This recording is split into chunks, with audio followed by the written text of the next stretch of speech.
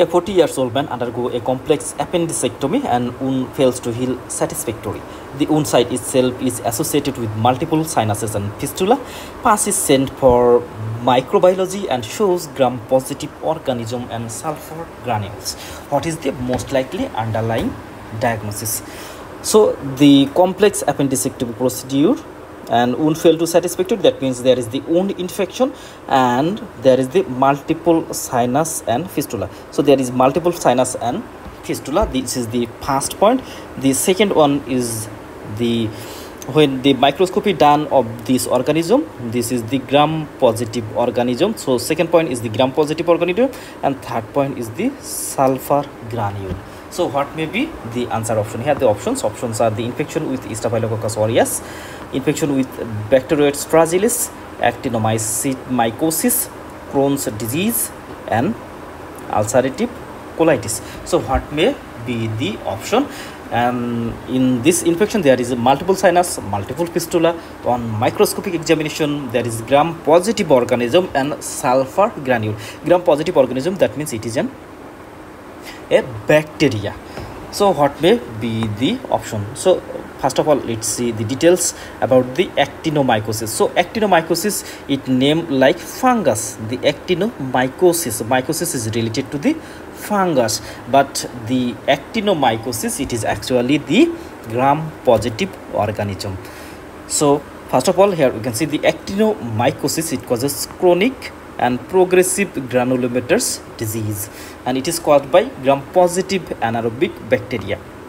So the actinomycosis, it is not the fungus, it is positive bacteria, gram positive bacteria.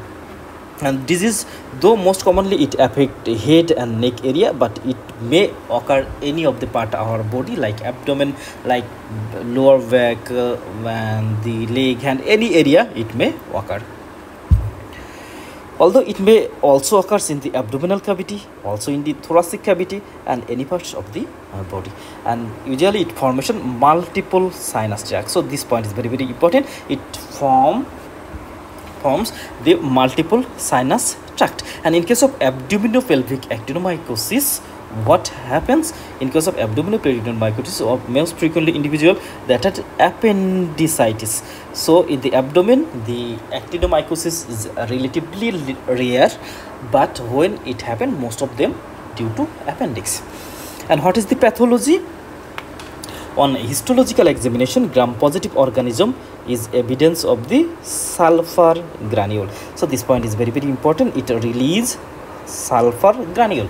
Actinomycosis, it release sulfur granule, and it is the diagnostic feature for actinomycosis. Because the gram positive organism, there are different type of the gram positive organism like Staphylococcus, Streptococcus, but they has no capability to produce sulfur granule. This sulfur granule is diagnostic for actinomycosis.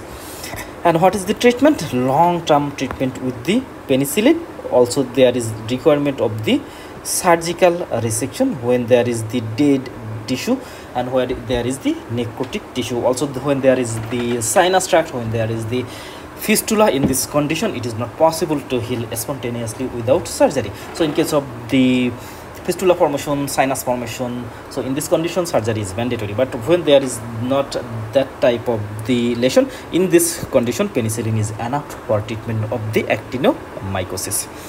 So here the chronic sinuses, the chronic sinus and multiple sinus. The multiple sinus present in case of the actinomycosis, and the multiple sinus is also present in case of the Crohn's disease. But in the Crohn's disease there is no organism responsible. In Crohn's disease it is the inflammatory procedure, and in Crohn's disease there is no sulfur granule formation, when in case of actinomycosis there is the sulfur granule formation.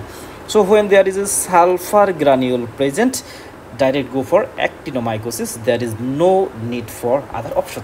But here the satisfactory and others options here, such as there is the multiple sinus, multiple fistula. So when there is multiple sinus, multiple fistula, suspect for Crohn's disease, suspect for actinomycosis.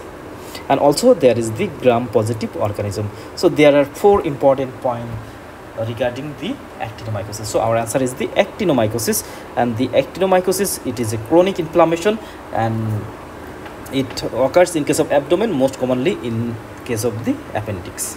Thank you all.